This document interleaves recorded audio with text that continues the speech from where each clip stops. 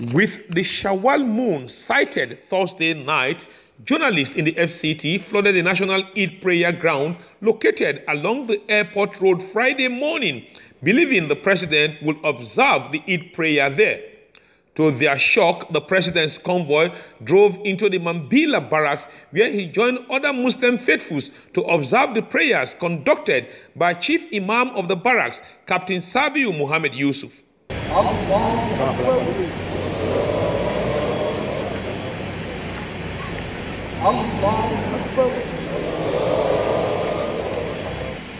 Sami Allahu liman hamidah.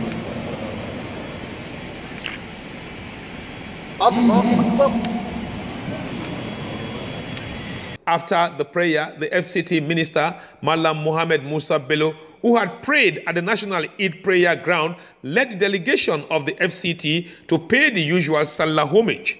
In his speech, President Buhari harped on the need for Nigerians to unite and cooperate to move the nation forward. We will continue to pray that we keep on together and let us develop the necessary confidence to work together as a people. This country is great.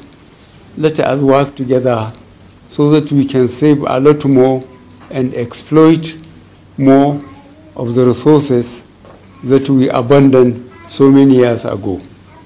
The president disclosed that fasting during the month of Ramadan had made him stronger despite worries in some quarters over his health and age.